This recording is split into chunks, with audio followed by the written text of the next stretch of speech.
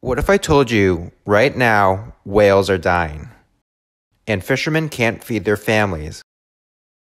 Want to learn how you can help fix that? Hi, my name is Joel Cohen. I'm with Sustainable Seas Technology. I'm here in the Supply, North Carolina area. I'm with our founder, Kim Sawicki, also Julie Albert.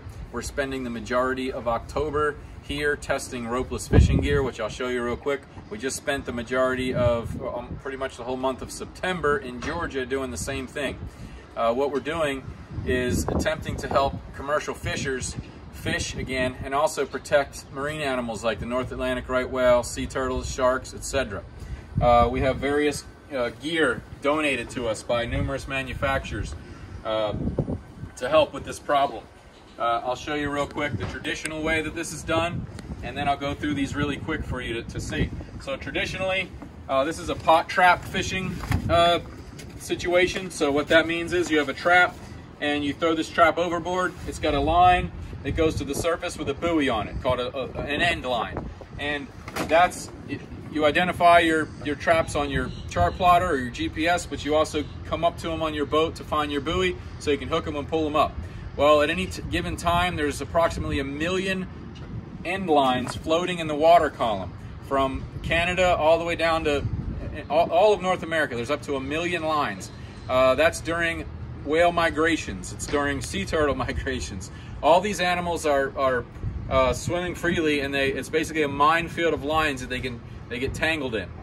While we're here doing this, 6 days ago, we have a new case of a 4-year-old juvenile male, basically a baby boy that's entangled in fishing gear right now. One of these lines, when North Atlantic right whales eat, they open their mouth wide and they eat copepods. They're just tiny little crustaceans that they eat. Well, as its mouth was open, the line went in that way. It's cutting deep into the whale's, basically its jaw. The whale tries to get it off. It tries to spin and swim to get this gear free. Unfortunately, when they spin, it tangles them up even more, and they are basically dying a slow, horrible, painful death. At the same time, we have fishers who are trying to feed us. They're going out to do something they've always done, just like whales have always done when they go out swimming. Fishers go out to catch us shrimp and crab and lobster and other fish, and they're getting regulations put on them to where they can't fish, or to where these different regulations put a major strain on their business. The regulations are put in place for a good reason. However, sometimes it doesn't match the reality, and it's extremely difficult on their business. We're losing commercial fishers. They're even with COVID adding another layer up to it. So this gear I'm going to show you really quick is meant to solve two problems. One, keeps our American commercial fishers fishing and stops us from slowly hurting and killing marine animals like North Atlantic right whale, sea turtles, sharks that all get tangled up in this situation. So here's multiple different gears from multiple different manufacturers. It's very expensive. They've let us borrow this so we can test it with real fishermen. We're under a special permit to even be able to use this. This is not something you can do even if you have a permit to fish for what we're doing right now, black sea bass. Sometimes it's not economically viable due to those regulations. Yeah, you might get that endorsement, but to go out and get the fish, you got to bring the gear back a certain time. It's extremely difficult to make a profit on it. So we're losing our commercial fishermen. They go off to do other things. This can keep us fishing.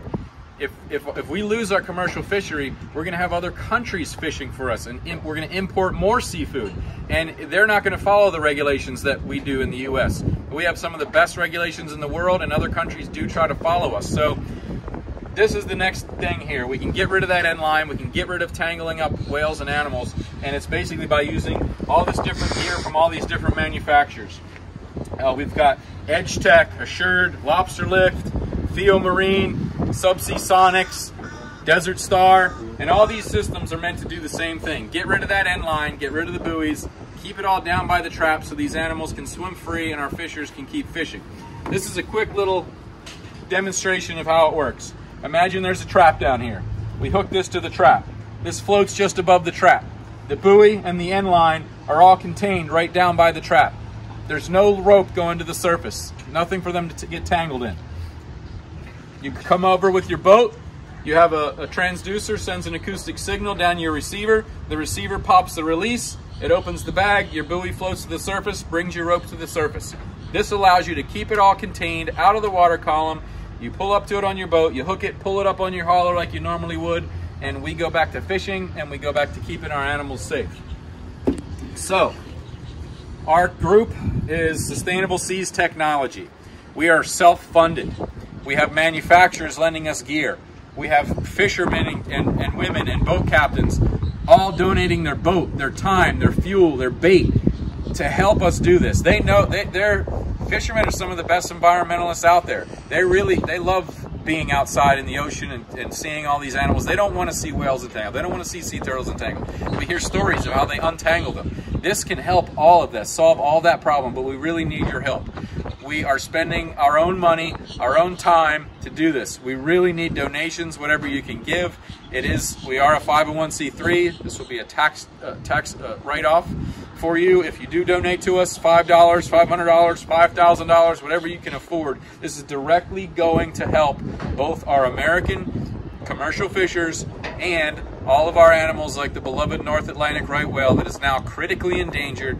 We've lost 31 from 2017 to 2019. That 31 does include ship strikes, but 86% of North Atlantic right whales have been entangled in fishing gear. We have photographic evidence that 86%, 50% of those have been entangled more than once. So we're here with the fishermen doing this. We need help if you can. We understand it's difficult times with COVID, but if there's any way you can help, please donate. We will put a link in this at the bottom of this. Please check out our website, sustainableseastechnology.com or .org. We own both of those. And thank you very much.